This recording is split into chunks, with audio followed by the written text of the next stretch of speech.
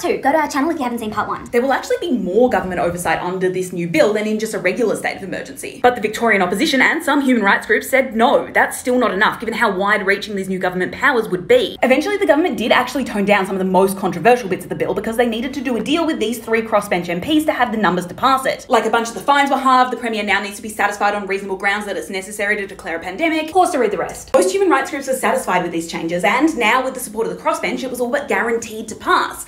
Until... guess whose ban on Parliament lifted? Controversial MP Adam Somyurek, and he's vowed to vote down the bill. So now it's a deadlock, and who knows what will happen. But going back to our central question, if this legislation does pass, will Victoria suddenly become a dictatorship? No. With the amendments, these are now fairly standard emergency powers that can only be used in a pandemic. And while there are definitely elements of this bill that warrant, well, legitimate debate, it's important to keep in mind that day-to-day life in a pandemic really won't look any different if these laws are passed. The whole thing's kind of just more boring than people